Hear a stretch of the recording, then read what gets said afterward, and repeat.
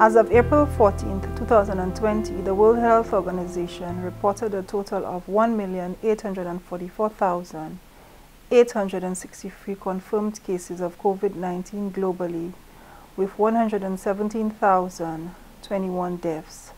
There are now 644,986 confirmed cases in the region of the Americas. As of April 15, 2020, Saint Lucia has a total of 15 confirmed cases of COVID-19. Today, Wednesday, April 15, 2020, Saint Lucia continues on the partial shutdown and the 10-hour curfew from 7 p.m. to 5 a.m. Saint Lucia is still at a very critical position in the staging of this COVID-19 threat. We need to be reminded that the threat of COVID-19 still exists. Some of the national protocols include stay at home as much as possible unless it is for food or medical purposes.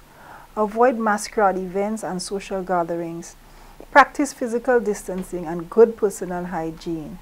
The public is also advised against going to public places with flu-like symptoms, including fever, cough, and sneezing. When visiting the supermarket or public places, wear your homemade mask and refrain from touching items unless you intend to purchase them. Although hardware stores are open in an effort to facilitate household emergencies and increase water storage capacity, the public is reminded that we are still on national scale down. Only leave your house for essential goods. Observe the rules of physical distancing. We continue to observe persons gathered in groups talking.